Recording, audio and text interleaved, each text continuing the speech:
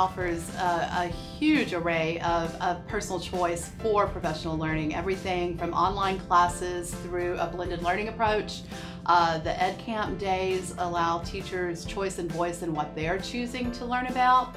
And then they are also able, through the online approach, to get those professional learning hours outside of the professional learning structure on their own time and make it relevant to what they need to focus on.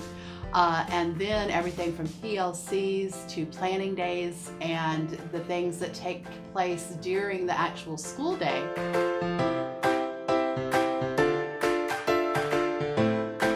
I think the part of the professional learning framework that has impacted our teachers as a whole is the reflection piece. Learning opportunities that we have provided teachers, that there's actually a reflection at the end of the day so that teachers are having to apply what they've learned or relate it to something that they are already teaching in the classroom. So it's not 8 hours of a great professional learning session where they've learned lots of different strategies, but before they leave, everyone leaves and forgets what they've learned. So at the end, they have a very reflective 30-minute piece where they can actually take the skills that they've learned or strategies that they've heard throughout the day and go, okay, how is this going to fit into what I'm going to teach this week? How does this fit into the unit? And how can I restructure what I'm going to teach and how I teach it based off of the instructional strategies that I learned during the professional learning day? Well, I think the new framework that we have for our professional learning has played a crucial role in the transformation at Joy James this year. I think when the teachers came in after the summer and saw how things had changed and how we were doing it, it just kind of reignited that fire and that excitement that they had for teaching. And so I think that's because it refocused us back on the most important part of what we do, and that's the why. Why are we here? And that's to impact the learning process and impact student lives as well.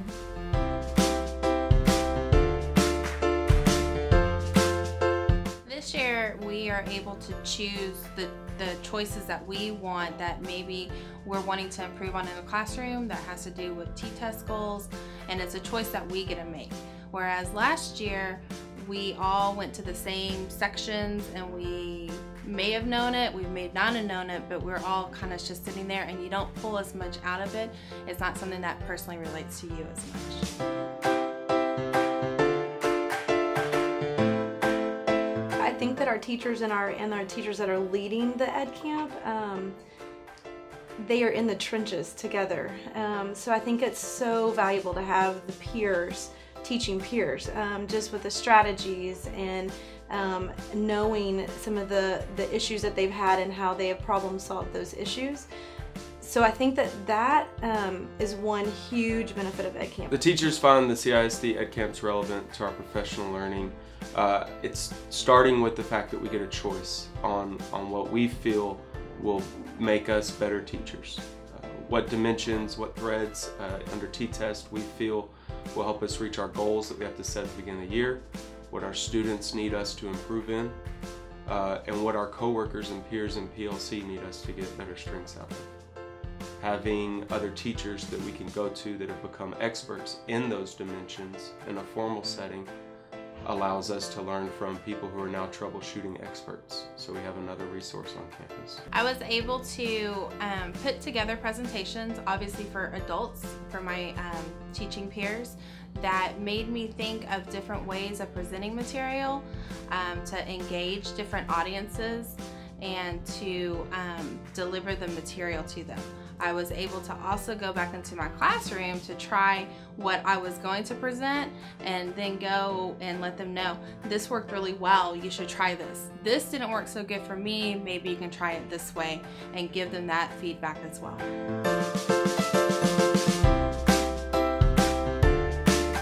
Our smart reflective process that we developed as a coaching team with the input of directors has really given our teachers a chance to evaluate what they're doing in the classroom. It's the SMART acronym and it starts with S, and so that stands for select. So they have to select what instructional strategy that they want to improve upon to help raise student achievement in the classroom. And the next one is M, master the method, and so they can actually, they get to learn it, they get to test it out, they get to do all the different pieces that go with it. And then in the apply, which is the A section, they actually go into the classroom and practice with the students, and before that they even get a coaching session as well. Now the R, which stands for the reflection, I think is the most important piece of this, because when they're done with their lesson they go back and they evaluate what they did, how it worked, and they write a reflection piece that goes along with it. So I think that part of the puzzle has really made teachers transform their instruction, and that's our last piece of the puzzle too. And I think that's where it all comes together. And I think learning that way and taking training that way and actually applying what you do when you go to a training has really changed how our teachers do professional learning in our district.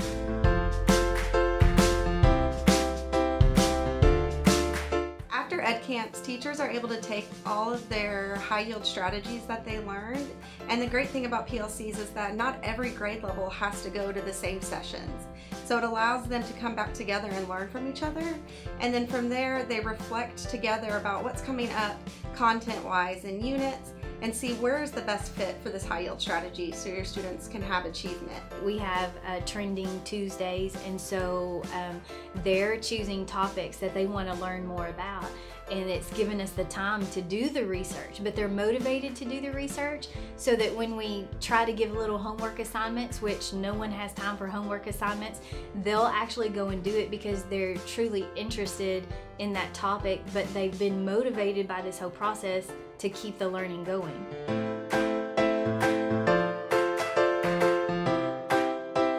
The Observe Me method of professional learning allows the teacher to display 3 teaching points that they want feedback on, and the observer to come in and observe and give feedback on those 3 points. It's not a pre-selected list of general points.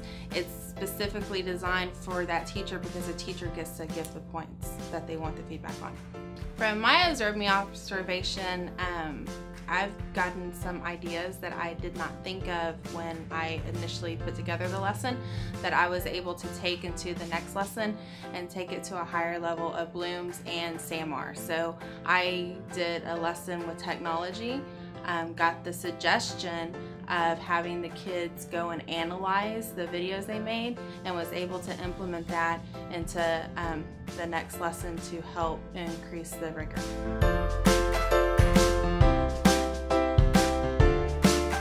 What Ed Camp has provided for us too is that reflection piece at the end, which has been really neat to watch because it's also crucial for the learning process, period. Just when the brain has time to stop and reflect, then you retain that information that you just got in the workshop. And then we bring it back to a campus level and we re-meet over it, and they share their reflections, and we build off of that and gain from each other's ideas that were gained throughout Ed Camp.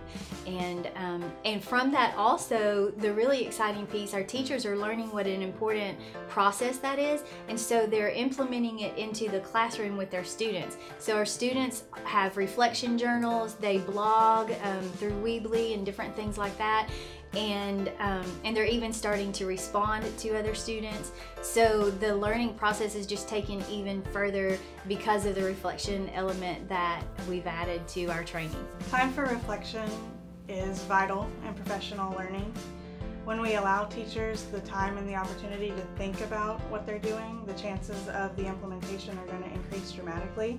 Also, when you're talking about changing habits, when we tell teachers what to do, the chances of those old habits changing are slim to none. But when we allow the teachers time to think about that professional learning and how they're going to utilize those strategies, the chances of those habits changing over time are pretty good.